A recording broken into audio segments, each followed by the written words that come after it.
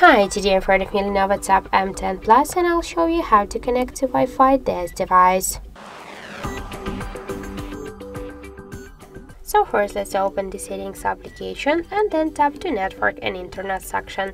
Just to activate Wi-Fi, we should click on the switcher, and to turn it off, we should click on the switcher once again. Then let's tap on the Wi-Fi icon. Also, we can activate it from here just by using the switcher. After that, we'll see here all the available networks.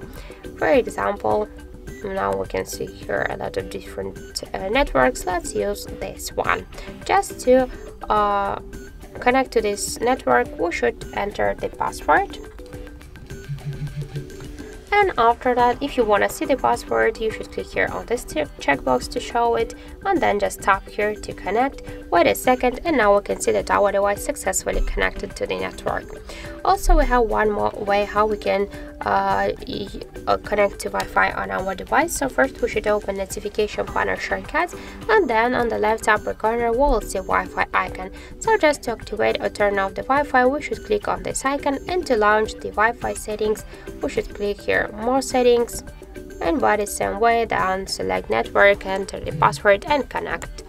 So that's it. Thank you for watching, and if you find this video helpful, don't forget to leave a like, comment and to subscribe our channel.